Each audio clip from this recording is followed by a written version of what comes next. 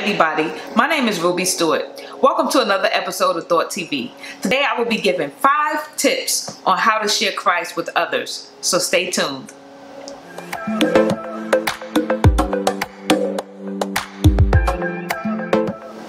So, you might be wondering, how could I share Christ with others? Number 1 is to evangelize. It is so important that we share how Christ came, died, and rose again for everyone. Jesus said in Matthew 28 to go into all the world and share the gospel, which is the good news of Christ. So that's what we should be doing.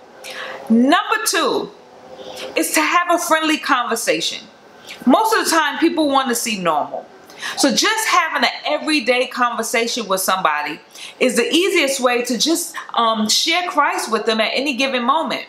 For example, I remember I was standing at an elevator one day and a woman walked over and I said, "Good morning." She said, "Good morning, how are you?" I said, "I'm blessed."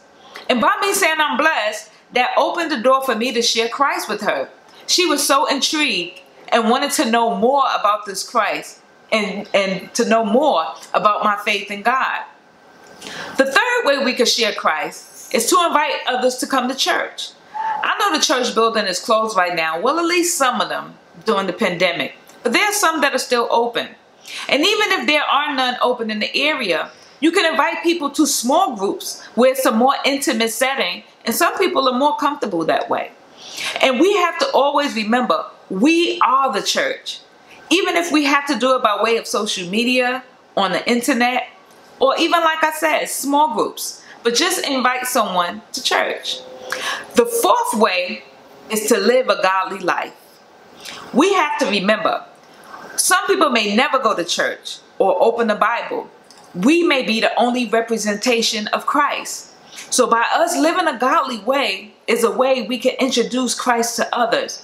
Now, I'm not saying we live a life of perfection, because I know I mess up a lot, but I try as best as I can to line up my life with the Word of God. And many times we have to always try to be progressing. This is not about perfection, but progressing. So that is one way, is to share Christ with people by the way we live.